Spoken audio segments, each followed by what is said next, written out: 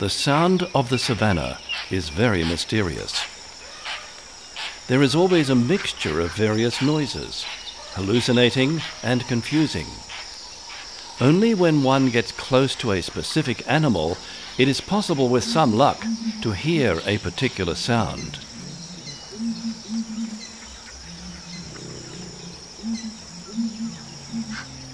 The sound of a roaring lion is known, even as the bray of trumpets of the elephant.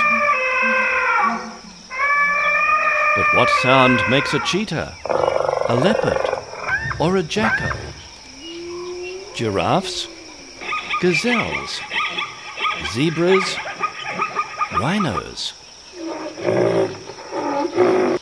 They all have a voice. The mix of voices forms a meditative choir, always there on the savannah.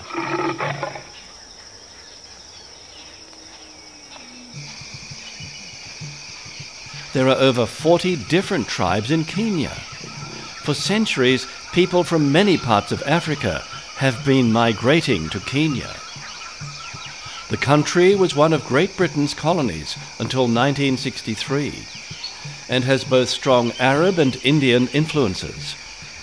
Despite the many different cultural differences between the ethnic groups, their different dialects and languages, the diversity of physique and expression, the country is more or less one nation.